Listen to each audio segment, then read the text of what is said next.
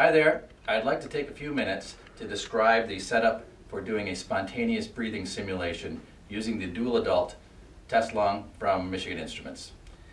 With this simulator, you use one lung as the driver or lifting lung, and the other lung becomes your spontaneous breathing patient. I'd like to describe that or show you the setup that we have here. I have the breath simulation module from Michigan Instruments. I'm going to use this to drive or ventilate this lifting lung. So I'm going to make this connection, turn the unit on, and it will begin to ventilate this side of the lung simulator.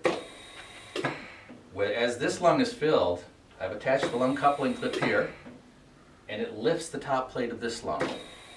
When that top plate is lifted, it creates a negative pressure. That negative pressure draws gas in through the airway here. So now I can hook up a ventilator or other support device to evaluate its response to a spontaneous breathing patient. Now, to further enhance this simulation, I'm going to take the head simulation module and add it to this side. What I have now, again, is a simulated spontaneous breathing patient, and I can actually feel the gas coming in and out through this module's nose and mouth.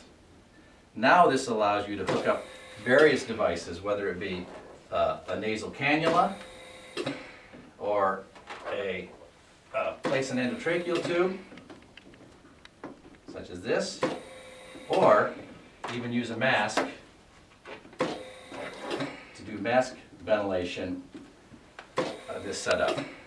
So that's a basic setup to do the spontaneous breathing simulation on the dual adult TTL or Nuvia system from Michigan Instruments. If you have any questions about this, please give us a call, contact us by email, or visit our website at www.michiganinstruments.com. Thank you.